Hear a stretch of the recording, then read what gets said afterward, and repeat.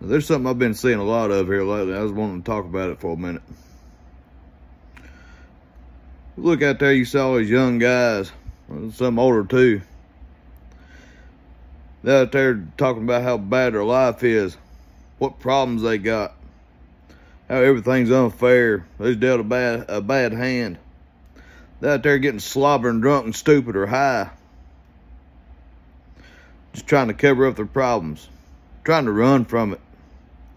Numb their brain a little bit so they don't think about it no more. Look, and before you tell me that, oh, it must be easy for you to say, I spent my teenage years and most of my early 20s as a drug addict and alcoholic. So I know what you're going through. And I know how to get out of it. Well, you go out, you having problems in life, having a hard time, trauma hits you. You go turn to your bottle or turn to your drugs. That's making that problem 10 times worse than it was. Because now you adding some more shit to it. Keep on, that shit's going to reach out and grab you if it ain't already. Then you really are in the world hurt. Look, you're a man. This shit ain't supposed to be easy. Life ain't going to be easy. Life as a man is hard. It's supposed to be. That's what we're built for. Look throughout history. All the hardships that happened, all the hard times that came. Who pulled through it?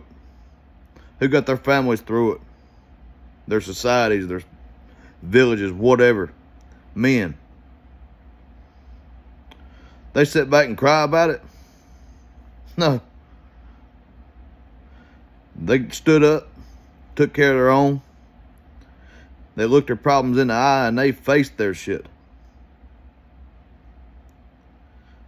And that's what I'm telling you to do.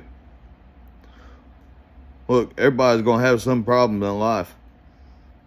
It's not normal to not have any problems. Life is hard, especially as a man. Look, you got some trauma in your life, you got problems. Look that shit in the eye and use it as fuel. Take your problems. Yeah, sure, think about it. Keep it in your mind.